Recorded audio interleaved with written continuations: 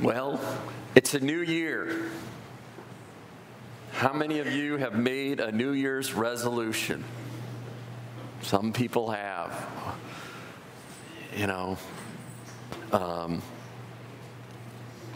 I think about that, and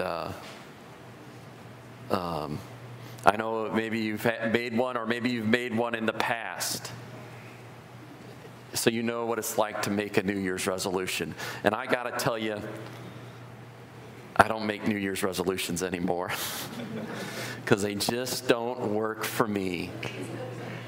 And they rarely work in my experience of talking to somebody. I never hear anybody saying, like, I did this in 1995 and I've been this way ever since. Why is it so hard? Why is it so hard to go a new way? Why is that so hard? Now, in the gospel, we hear the story of the Magi, and they encounter Christ. And we hear at the end of the gospel, they have encountered Christ, and they have gone another way. They didn't go back to Herod. They didn't go back the same way they came. They went a new way in their life. That's what happens when we encounter God. God challenges us. We see in Scripture, either you change and go with God, or you go back to the old way. We see that in Scripture. We see that in Peter. We see that in the apostles. We see that in the disciples. And then we also see the reverse, where people go back to their old way. Some of the towns that Jesus has visited, he goes back and he says, what's happened? Why aren't you guys following me? And went back to their old way. Or those people that he saw that he said, let me go bury my father first. Let the dead bury the dead. He couldn't do it. He couldn't follow Jesus.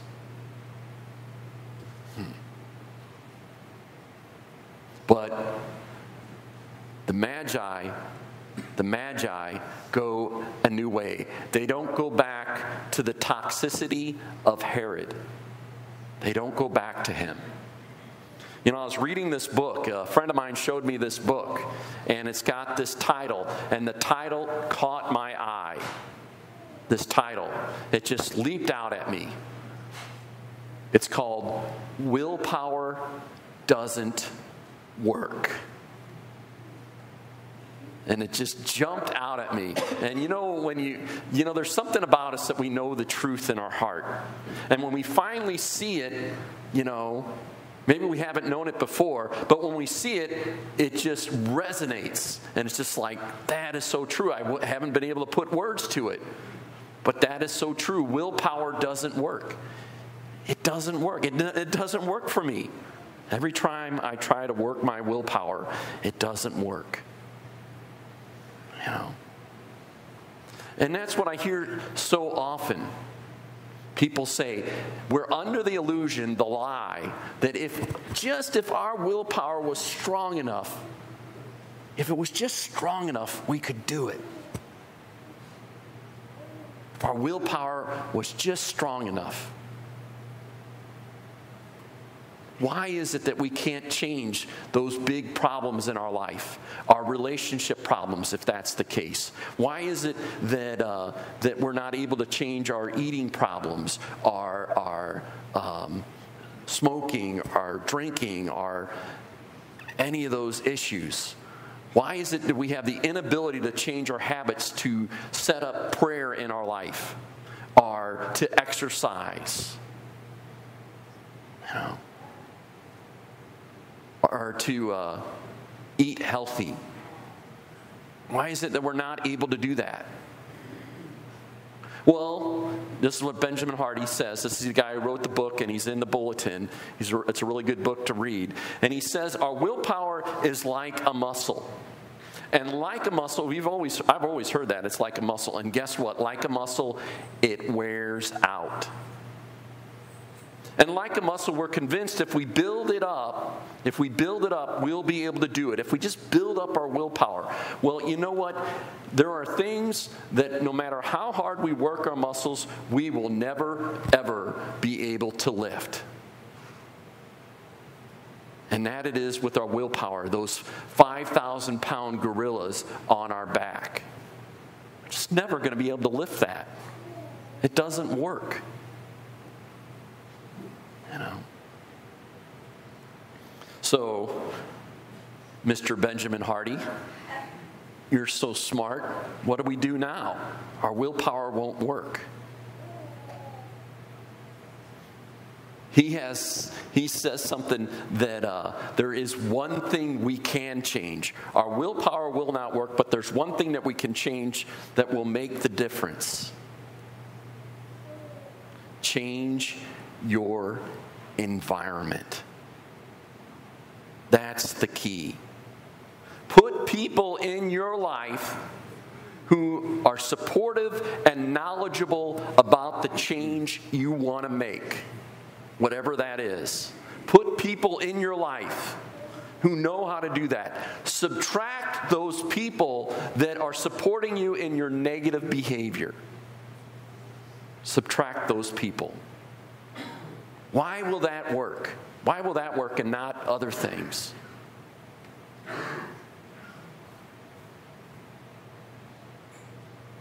The Magi changed their environment.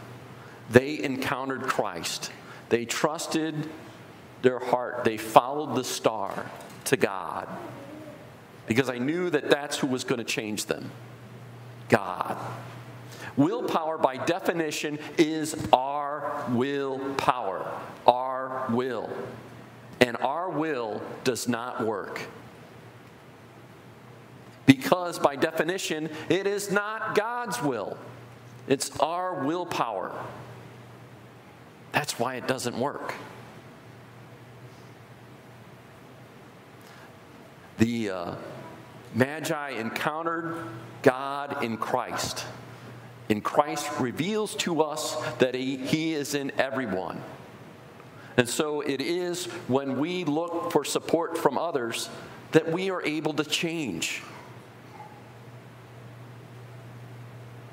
And I'm not saying to eliminate all negative people from our life. Not saying that. It's just that we need to realize that those negative people are our ministry and not our support. That we will never receive support from them. Maybe in a blue moon. But we know if we want to be let down, go to those people.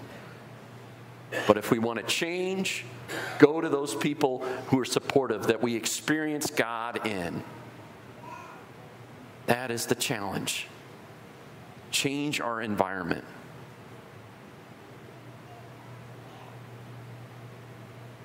I just want to give you one example. One of the things that we as Christians suffer from being overwhelmed. Overwhelmed with taking care of other people. That's good as far as helping to take care of other people. But so many people lose themselves in that process. Not just Christians, but caregivers lose themselves. And they struggle. They become depressed. Naturally. And they know that they're supposed to have some kind of life, but they just don't seem to have the power to carve out a life for themselves. They're not able to say no. You know, no is a complete sentence. And I shouldn't be teaching you this because I should be guilting you to do all my work. But that's not healthy. That's not healthy. And you will not be able to find yourself if you do that. We often think that we have the sole responsibility of caring for another person.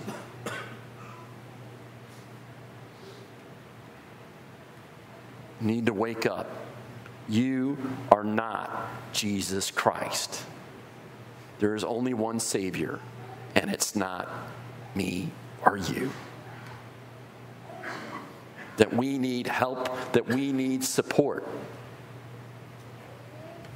And what we need in our life is a support group that's going to support us. Those people that are going to empower us in our life to be that positive energy, that positive force of helping us make decisions.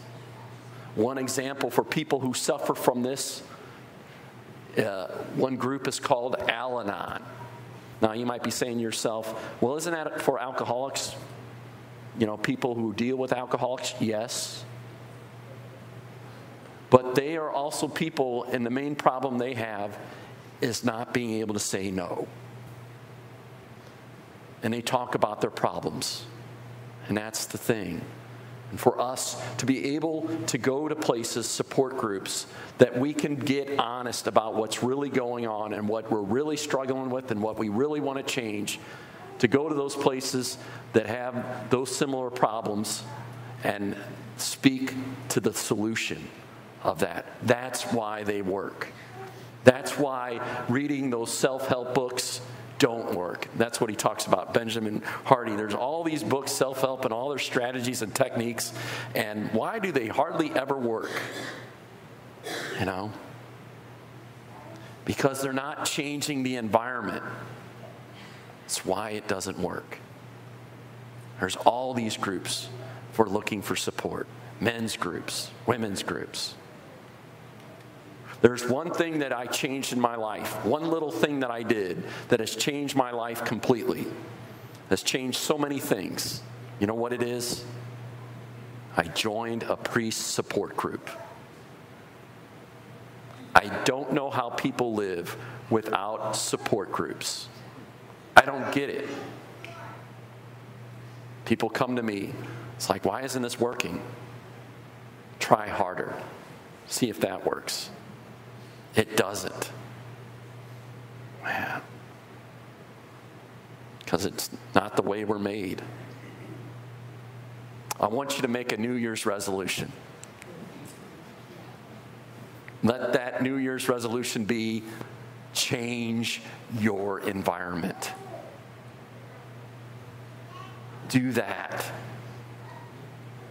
Reach out to people who are supportive in the changes that we want to make. Yeah. That's the thing that it's in doing that